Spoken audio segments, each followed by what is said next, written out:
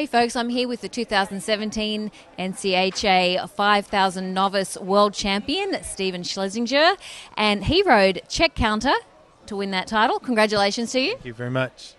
Tell us about your go-rounds in the World Finals, how they went, and describe the best one to us. Well, the first round I won it with a 224. It was a really good run. My horse has been outstanding all year. So I was really happy to lay down that run. Good time to do it on the first one, really kind of cement your position. Right. I needed to get one check here to guarantee that I'd win the world. So it was nice to kind of get it over with and be done with it. Yeah, because you were coming in fairly tight, weren't you? That second place getter could have caught you. $4,400 and some odd dollars, I think, and there was $4,593 to be had here. So, yeah, and so if he would have had to win both rounds, Mike Wood, which is an awesome competitor, had to win both rounds, and I wouldn't have got a check for him to win. So those circumstances didn't come about because you didn't allow them. You had that great run and obviously a good World Finals. What does this title mean to you?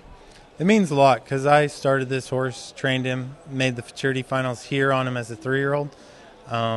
Super Stakes finals on him here.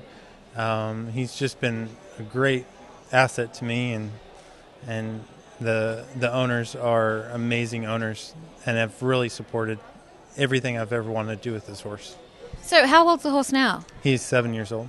Okay, so you've had that horse for obviously a few years. Tell us what it's like to, like you said, take it to the Futurity, but then get to see it develop as it really gets stronger and better at cutting. Yeah, he's always been a really good, really smart horse. I had a little trouble with him early in his 5-year-old year.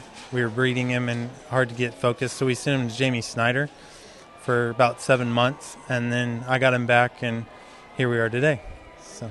So did you have to spend a lot of time on the road this year? How many miles or how many shows do you think you did? I don't remember. Last year I kept track when I was hauling for the world, but I didn't keep track as well this year.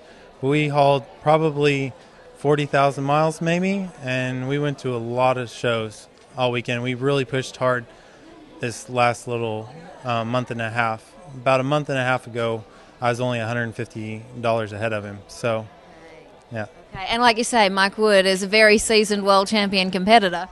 Oh, he's amazing. I show against him a lot. He's an amazing showman, great sportsman. It's been a pleasure working with him. He helped me here. I helped him. It's been a great time. Okay. Now, as an open competitor, as a trainer, how hard is it to keep that going while you're on the road competing in the World Finals?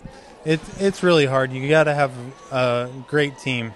I've got the best wife in the world and 2 great kids. I also have a great assistant trainer at home, plus great show help that has been on the road and, busting through the blood and tears. So it's tough, and I've got a great support group of clients. They have all supported me all year long. I've actually got about 15 of them, half my barn, here with me just to watch me show. So it's been a great year. Well, you did them proud then. Yes, ma'am. Thank you very much. Congratulations. Thank you very much.